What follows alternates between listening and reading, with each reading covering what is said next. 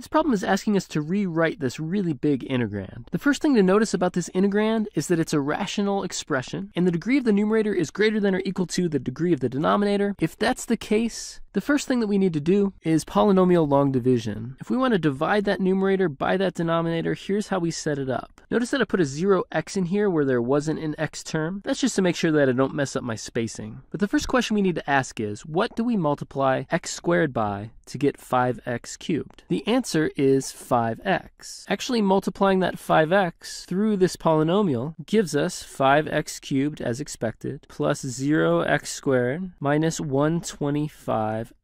What we then do is we subtract 5x cubed minus 5x cubed is 0. That's what we wanted. 2x squared minus 0x squared is 2x squared. Subtracting here is going to give us a 4x, and we bring down the next term, which gives us a 50. Now, we have to ask the question, what do we multiply by x squared to get 2x squared? And the answer is 2. Again, multiplying this 2 through this polynomial is going to give us a 2x squared plus 0x minus 50, and if we subtract, we're just going to be left with a 4x as our remainder. So what just happened there? Well, by doing this polynomial long division, we just found out that we can rewrite the original integrand as the quotient, which is 5x plus 2, plus the remainder, which we got was 4x, divided by the original denominator. That's what we wanted out of this polynomial long division. Now notice that we've started to answer the question. The problem says the integrand decomposes into the form, and it starts with ax plus b. Well, we have our ax plus b right here. So our a is 5 and our b is 2. We have that so far. Now we need to further break down this last term, this 4x over x squared minus 25. And to do that, the first thing we need to do is realize that the denominator can be factored into an x plus 5 and an x minus 5.